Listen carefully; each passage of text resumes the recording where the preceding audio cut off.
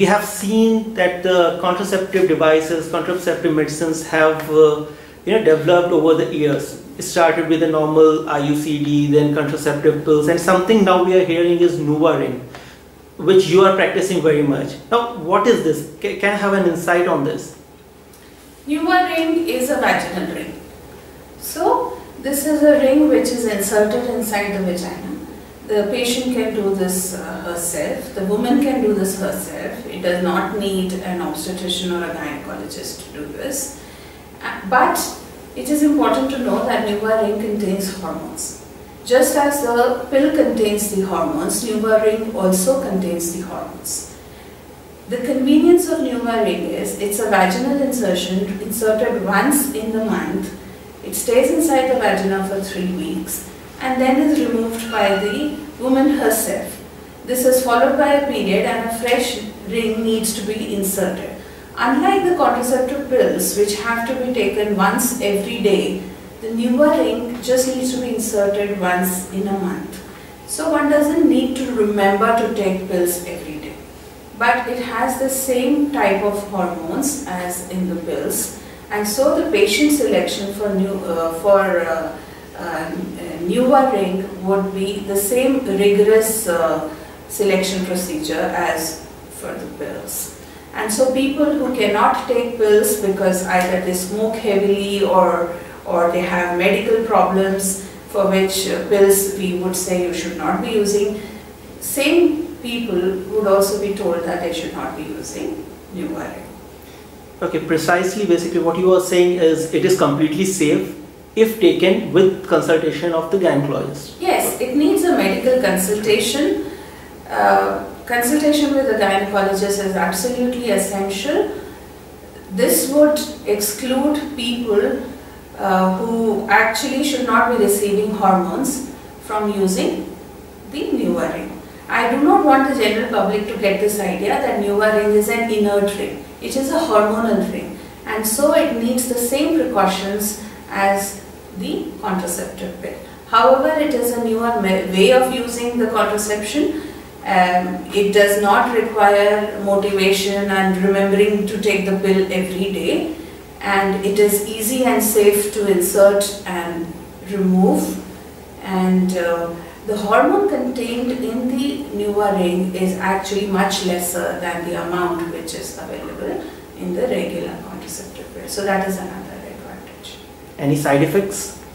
Side effects are the same as that of the hormonal pill, and the commonest side effects that people report would be a little bit of nausea, vomiting. So people who are prone to get nausea, vomiting generally do not respond well to hormones and would be advised to use other non-hormonal contraceptives.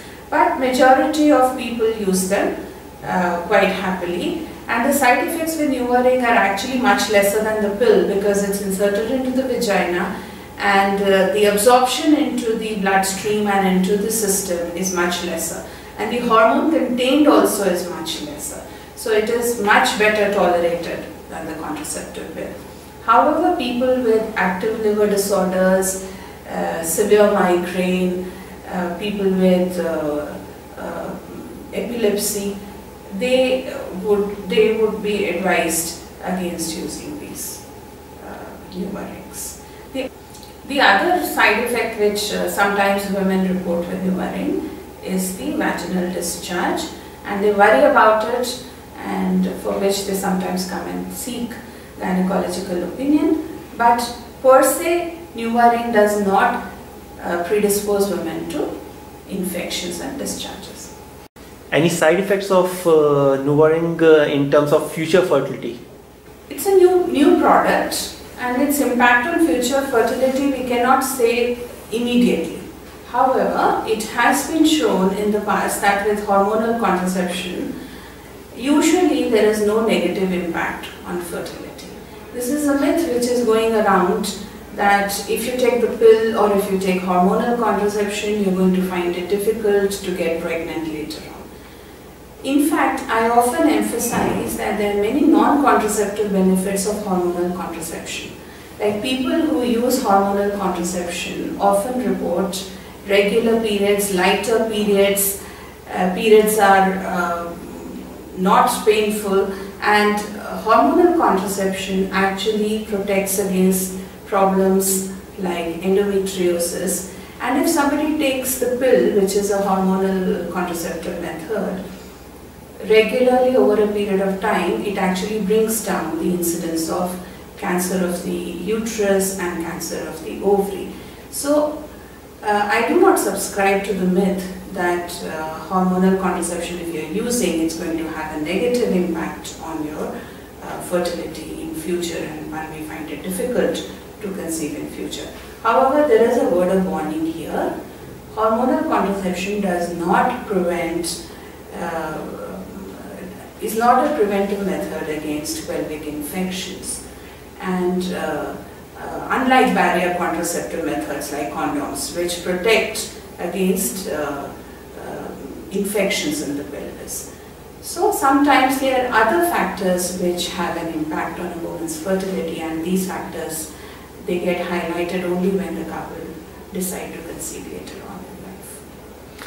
Thank you so much for your time, ma'am, and it was great talking to you. Hopefully this information would be very, very useful for people who would see this video. Thank you so much. Thank you.